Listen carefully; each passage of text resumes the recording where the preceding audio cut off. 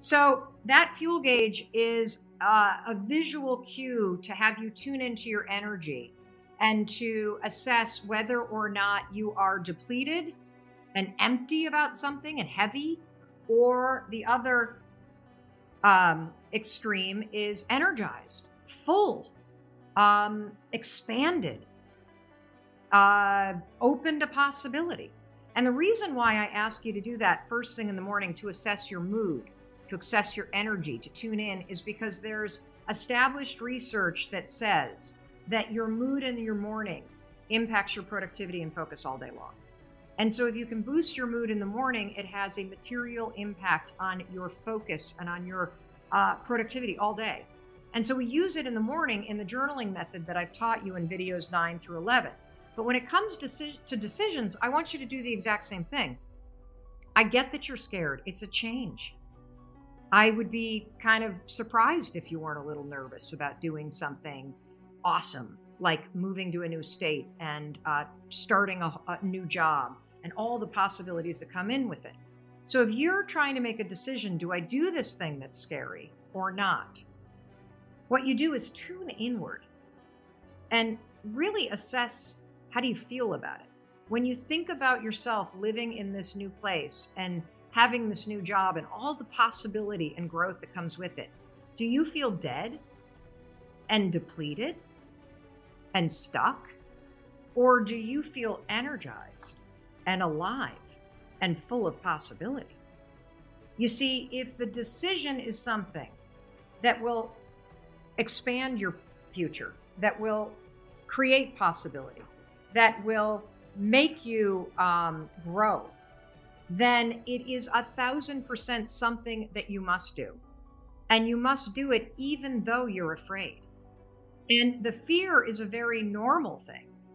And the fear is there because you're about to do something new.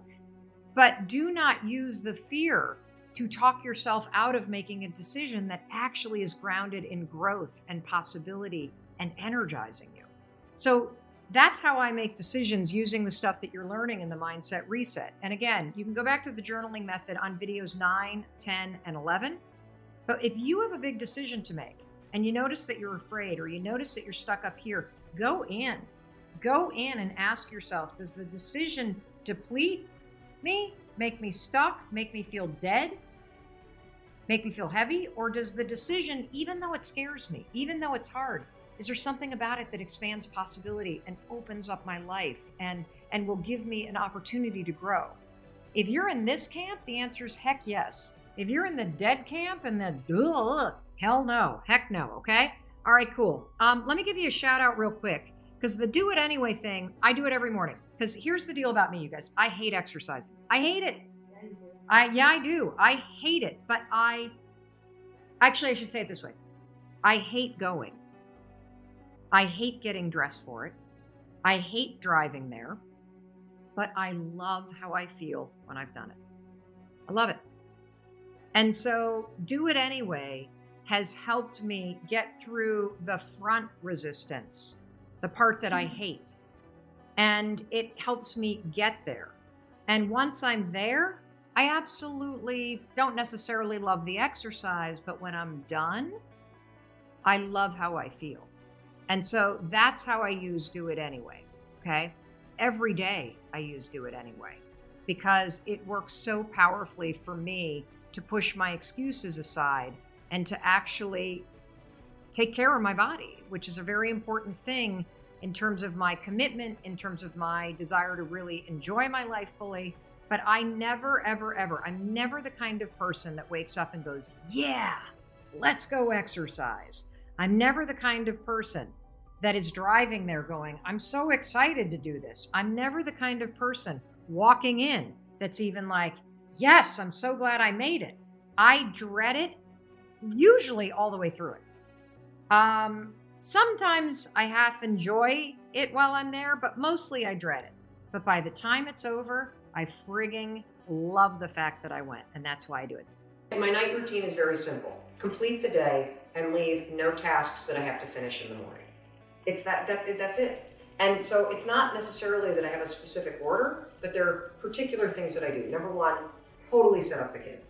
So that means pack their lunches. It means get the backpacks ready if it's school season and get them by the door. It means if there's any forms that need to be filled out or printed or anything else, if they are printed, they are ready to go. So kids are handled. Second thing, I want the kitchen clean. I don't ever want to wake up in the morning and walk in there and see crap that I have to do. I don't want dishes in the sink. I don't want things on the counter. And so I make sure that the kitchen is clean, that the counters are cleared off, and that there is nothing I need to do in the kitchen because it will distract me in the morning. I will feel guilt. I will feel obligated to get that done. Third thing that I do is I tend to set out the stuff for breakfast.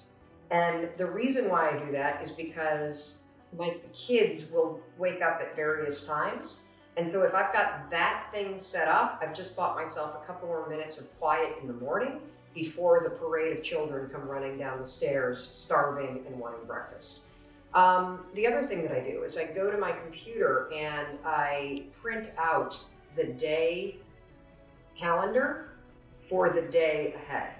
And then I take that printout and I take my notebook that has all of my travel and kind of everything that's laid out for the business that I run and my speaking schedule and stuff related to the kids, and I move it all to the kitchen.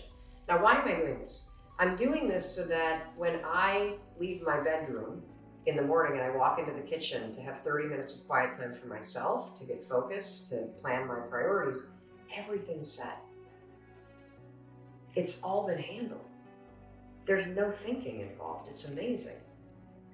Then, once that's all handled, I turn off all the lights, I lock the front door. When I walk into my bedroom, the very first thing that I do, I set my alarm, and then I plug my phone in my closet. That is the single most important aspect of my evening routine. I have studied morning routines, journaling methods, the science of productivity. It has taken me 3 years to figure out the perfect morning routine journaling method. It takes me less than 5 minutes. Less than 5 minutes. Each prompt in the journaling method is backed by science. It is designed to make your mindset more powerful. It's designed to give you control. It's designed to leverage the world's most powerful research around focus and around happiness. And literally it takes you less than 5 minutes. I'm going to walk you through step by step this week the science behind each one of the prompts.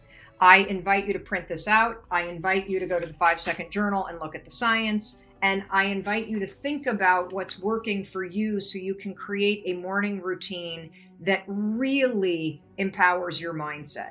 Because I don't want you to wake up in the morning and immediately let the world in. You're under siege all day long from the world, from your friends, from your work, from your emails, from your social media, from the television, from the 24-hour news cycle. Your dreams deserve 10 to 30 minutes in the morning for you to get your head on straight, for you to focus yourself on things that are positive, for you to figure out how to build momentum and make progress on something that matters to you today, and for you to work on building your deliberate way of thinking so that by doing so, you're going to reprogram your default network in your brain so that your mind automatically starts filtering the world in a way that works for you, a way that works